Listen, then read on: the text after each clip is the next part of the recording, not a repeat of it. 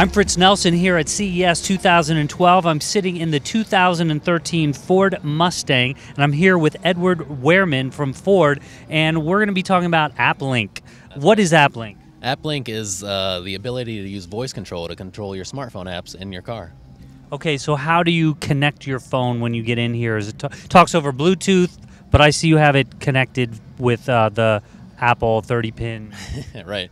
With Android and the BlackBerry platforms, everything works over Bluetooth. However, with the iPhone platform, you have to use the cable to connect, and it uses the cable as the transport.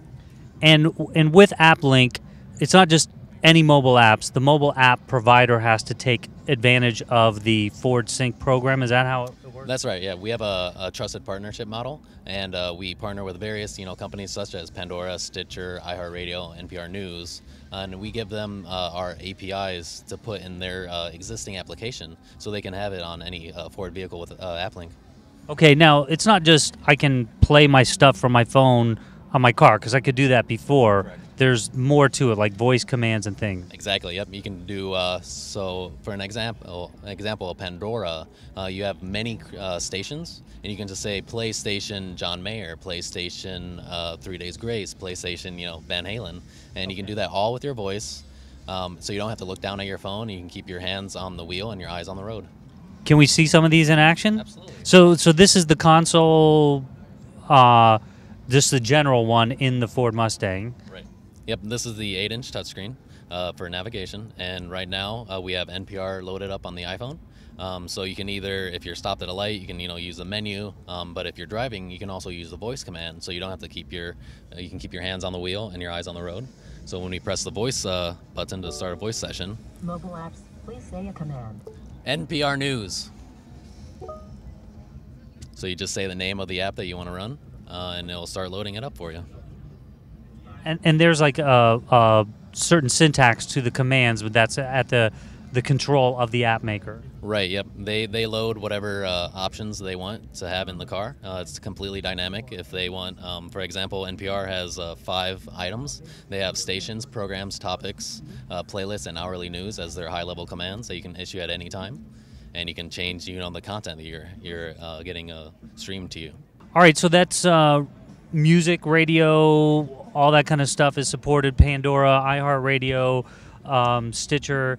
So let's look at this is locations. Yep, this is our SYNC Destinations app, and you can get traffic directions. You can receive information about if there's accidents along your route. So anything that could delay your travel time, to and from maybe work, to and from home, to and from the grocery store. What about cops? You can definitely hear about if there's a police presence, if there's like an accident or somebody is pulled over. Definitely, it's community based. So if you see one of those issues, if you see a crash, you can definitely report that and kind of help the community know that there's something along this route that may cause delays. Can you do that via voice command as well? Absolutely, you definitely can, and I'll show you it right now. So we're going to be launching the SYNC Destinations app. SYNC Destinations. Loading your save points.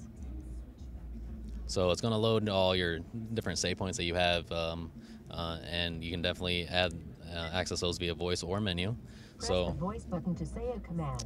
So we're going to say, SYNC let's see. Destinations. Please say a command. Traffic to in and out. Traffic to in and out. Okay. Traffic to In-N-Out Burger. Checking. Good selection, by the way. Absolutely, you gotta have an In-N-Out burger while you're out here. Your current fastest route to In-N-Out Burger is I-80, I-70, and I-15. It will take 1 day, 7 hours, 40 minutes, with light traffic and 8 incidents. So since the vehicle is in the convention center, it still thinks it's in Dearborn, Michigan. So it's giving us directions from Michigan all the way out to Las Vegas. Well, yeah, I thought it said quite a few hours. Right, it said about a day and a couple hours.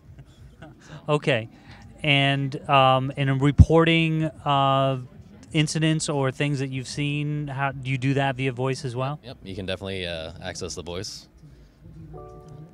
SYNC Destinations. Please say a command. Report accident. Reporting accident. Okay. Thank you for alerting the community of this accident. If needed, contact your local emergency agency.